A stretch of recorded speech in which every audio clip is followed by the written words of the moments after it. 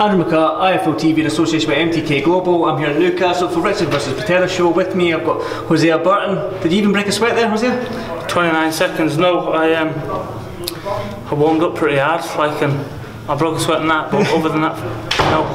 Well, your opponent was complaining that was a low blow there. You actually threw the shot. Was it a low blow? Or?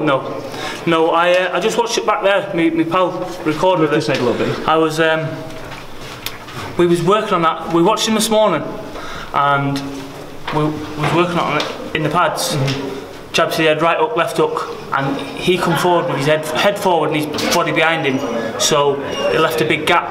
So we was working on the right uppercut as well, but it never lasted long enough to get it off. Well, looking at his record, he took Boazzi 6 rounds. It took you 29 seconds. Is that showing where you are compared to your stage of your career? There's levels, there's steps and the stages in boxing. I believe I'm the best light heavyweight in Britain, one of the best in the world. Boazzi boxed him on his second fight, you know, it was his third fight. Yes, Boazzi went all around the world with England, but I'm a good solid pro. You know, as I say, I'm one of the best in the world. Never mind just being in British or England or whatever. Well, this card alone's got quite a few heavyweights in it. We've just seen Lawrence Uzbeki there. There's Joshua Boazzi fighting on the card later on. Anthony Yard as well. I mean, the division, Cam Johnson, I believe is your gym mate. The division's stacked at the moment. So when can we see you fighting some of these guys for maybe major titles, or is that anytime? Listen, Yard, we was meant to fight Yard. Yard pulled out. There was an eliminator. There was Callum Johnson v Bullioni, and then there was me v Yard. Obviously, Callum beat Johnson. Callum beat Bullioni, and me and him was meant to fight. He pulled out. They said I wasn't up for it, or something stupid, like they wanted to fight someone bigger than me, but then they go and fight some absolute numpty from wherever they got him from, who was just there for it was a pudding. So yeah, if I'm the Yard, I'd love to fight in the Yard. I would absolutely punch his face in. How can he shoulder roll me when he's that big? Shoulder roll me, I'd throw big right hands over the top and bust him up. Again, you said you're the best in Britain, so do you believe you're 2'6", mate? You said you're the best in Britain. Yes. So you believe you're above British level? I'm above British level. Look, I've lost maybe 4 rounds in my professional career. One of those rounds was to Frank Bullioni in the 12th. If I never got clipped in the 12th round with that little shot, where I was fatigued, I was tired, I'd never done 12 rounds before, I never went past 6 rounds properly. I won that fight hands down. So Frank Bullioni, he fought for a world title.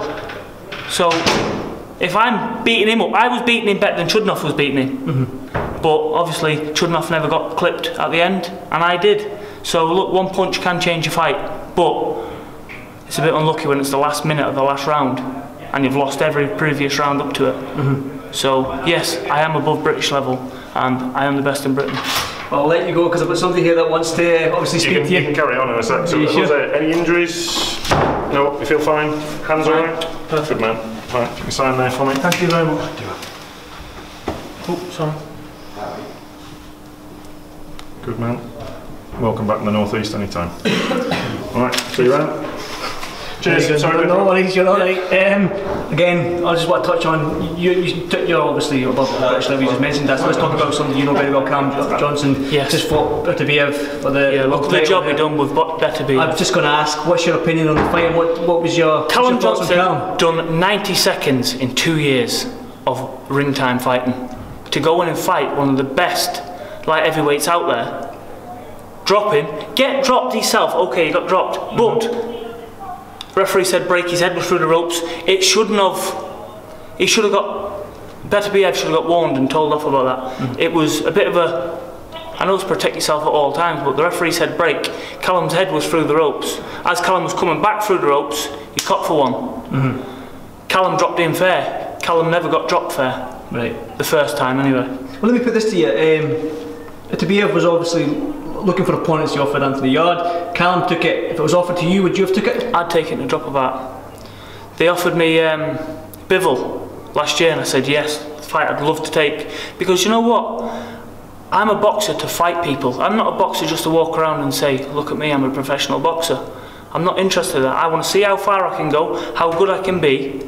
And if I can't get to the very, very top of the tree, at least I've tried. But a boxer's got to be able to box people. I'm willing to fight anybody at any time. I'm fit now. Give me next week, I'll fight next week. You know, I've got no injuries, I've just 29 seconds. I'm ready for next week, or the week after, or the week after. And now with MTK, they've a massive promotional team, a managerial team. They're going to get me plenty of fights. I've got more than enough of confidence and belief in them that they're going to do that. And I've been working on my strength, active fitness, I've been working real hard. It just shows 29 seconds don't last long. Exactly. Well, I won't keep you much longer. There's obviously many more fights to come. I'm sure you will enjoy Fight Night. So thanks for doing Fight TV, and I'll hopefully catch up with you soon, Jose. No problem. Thanks, Thank buddy. you.